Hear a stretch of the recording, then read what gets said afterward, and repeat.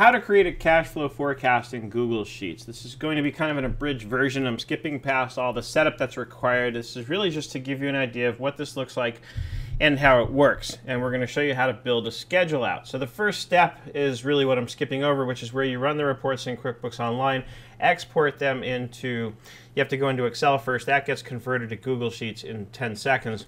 And then we set up and balance the statement of cash flow so that everything can be flowed from any schedule that we want to create over to the appropriate line item, which will then show us the impact on cash in the bank 12 months, 18 months out, however far we want to go. So let's take a look at my screen and I'll show you exactly what this looks like. If I come over here to Google Sheets, you'll see I've got it all set up. I've got my balance sheet here. I've got my profit and loss here. I went ahead and set up a revenue projection just based on an average. This again is a sample company file.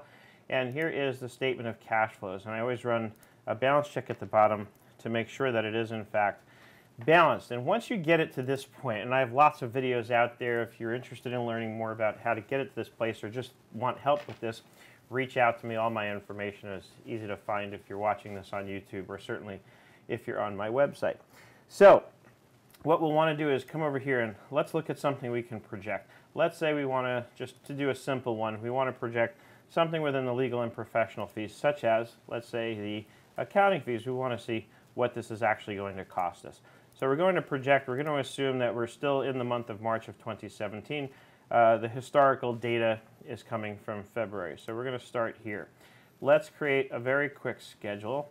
I'm going to go create a new sheet. And we're going to call this Professional Fees Accounting.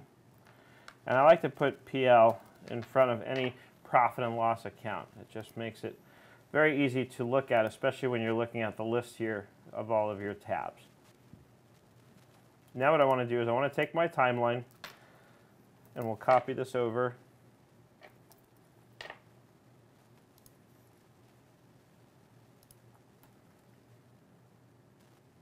And essentially here I'll put the title, Professional Fees Accounting, so that when we're looking at this we know exactly what we're looking at.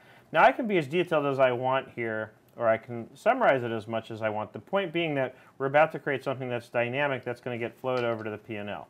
So let's forget all the historical stuff and let's start with March of 2017. And let's say we're paying our accountant, and I'm talking about our accountant, not just our tax preparer. Let's say it's $1,500 a month, just for the accounting and bookkeeping. We can call this bookkeeping.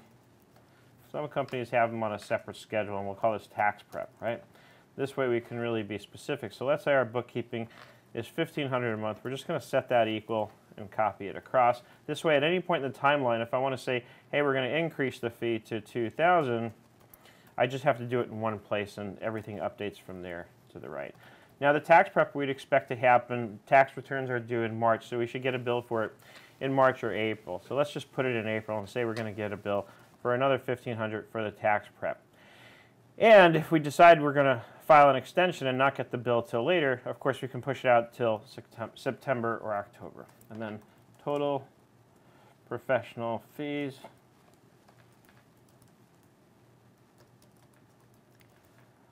accounting, quick sum formula, and we'll copy that across. And now we have our total that goes over to the profit and loss. So we go back to the profit and loss, and I find my professional fees accounting line item. That's here. We start from March, and I just say equals. And we do have a separate line here for the bookkeeper. So in this case, we'd have done it on a separate schedule. Or you can combine the two accounts. So I set this equal. Click over here. I need the March total. Enter. Okay, and then we're going to copy that across. And when we do, April should show the extra amount for the tax prep bill. And sure enough, it does. It's that simple, folks. Once you have it built, it's that simple. You can create a schedule. And now let's take a look at the statement of cash flows and see what the impact is. The impact is going to start with the net income. So right now in March and April, we're showing losses because part of it at least is because we just added in significant expenses. So here's your net income for March and April, which just got reduced because we just went from $75 a month to $1,500 and then $3,000. So this is the net income flowing over here to the statement of cash flows. That's what we're starting with. Everything else in between, another subject for another video, but comes down to what our cash balance in the bank is going to be at the end of the day. And this right here lets us know that we're going to be in trouble as of April, that we're going to be running short on cash. We're going to need to find some money there to cover the shortfall. That, my friends, is the power of doing these cash flow forecasts. And of course, the power of doing them in Google Sheets is the power of having the collaborative capabilities that Google Sheets has to offer. As always, if you have any questions, reach out to me, Seth@nerdenterprises.com or 866-945-8070. I hope you learned something here and had some fun along the way. I hope you're having an absolutely fantastic day, and I look forward to seeing you